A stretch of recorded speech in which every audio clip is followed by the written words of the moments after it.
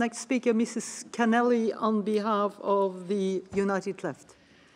Thank you, Madam President.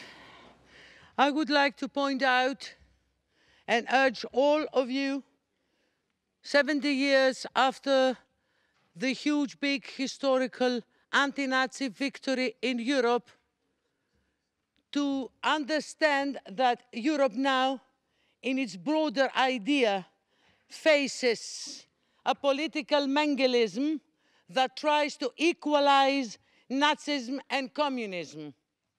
And there is a phantom over Europe based on difficult situations, extreme situations, like the war times now, paid by the European taxpayers in Ukraine, where the last few days, just about a week ago, we had anti-communist law, banning communists of everything, accusing them of everything. They are not in a position not even to mention or quote anybody that's connected with communism.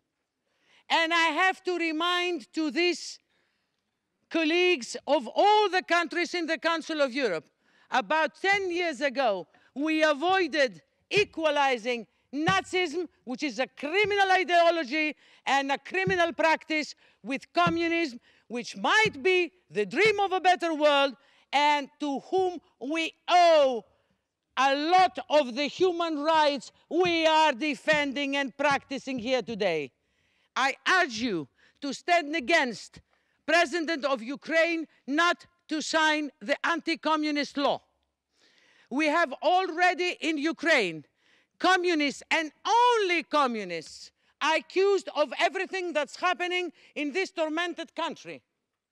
And I come from Greece, where the Communist Party has about 100 years of life, in a democracy, in the 21st century, where the Nazis are standing trial now that began today. Bear in mind that in difficult economical situations, in uprisals and civil wars, fascism and Nazism begin their colossal anti-human job by hunting communists. Then they're going to be the Democrats, then they're going to be the Jews, then they're going to be the Muslims. We've seen the play played in history. Let's stop applauding this idea. Anti-communism is the first step of every and any, without nationality criteria, fascist and Nazi in the world. I urge you not to permit it. Thank you.